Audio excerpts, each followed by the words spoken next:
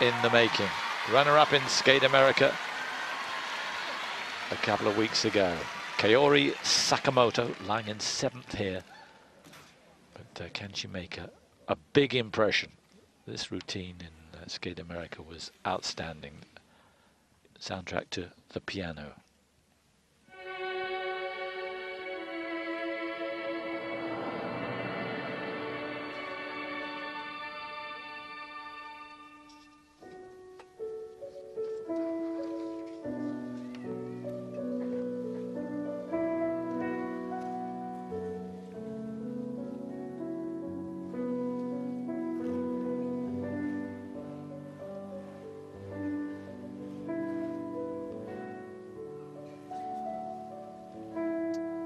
First up, a big combination. Triple flip, triple toe loop. Absolutely no problem. Consummate ease. Beautiful transition with the rockers before it. Counters out of it. Judges have to be happy with what they're seeing. Double axel. She looks in terrific form. I haven't jinxed her. Up the Lutz. So it continues.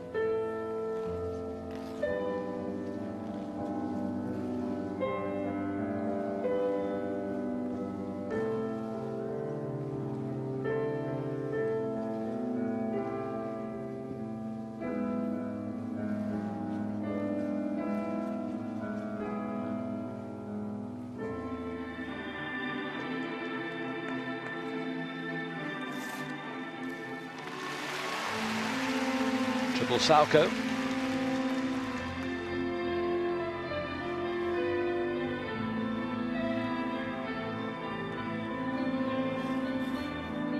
Now another big combination here.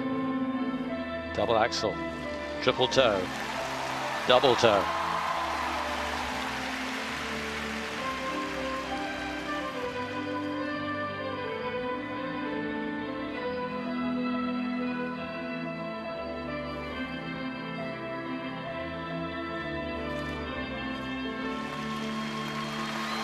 Triple flip, double toe.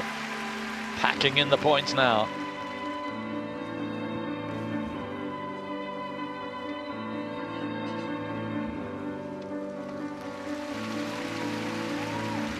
This just could get her on the podium.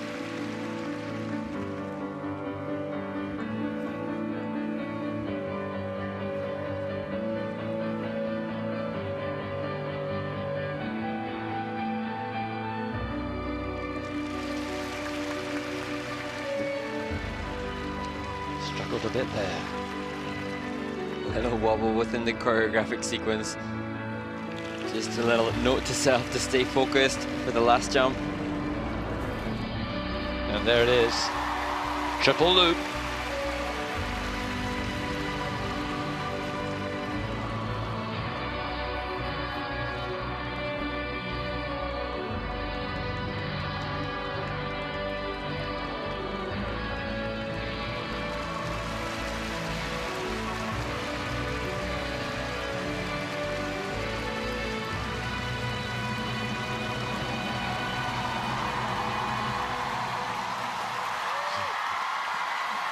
Simply gorgeous. She was great in Skate America, but for me she was even better here this afternoon. What a sight she is. I have to say, of all the Japanese, I like watching her most. I know it's sacrilege almost, but even more than Miyahara. I just love watching her. Well, it was such a brilliant performance, and she was really distraught after the short program, very upset. Perhaps so much pressure placed on herself, knowing that she could potentially qualify for the Grand Prix final. And it looks like she and her coach have done the perfect job in assessing the disappointment and channeling that into something quite brilliant. And it's interesting that you say that you enjoy her most.